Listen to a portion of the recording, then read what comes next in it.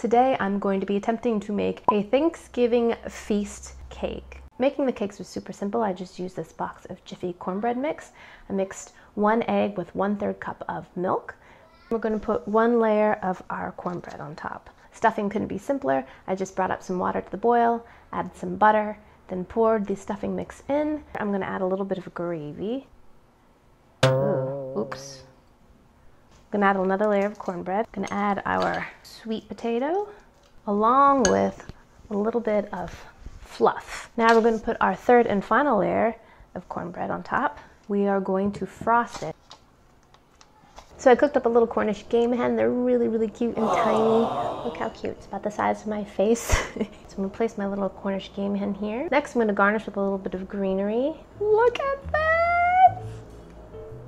I'm so happy. Look, this turned out beautifully.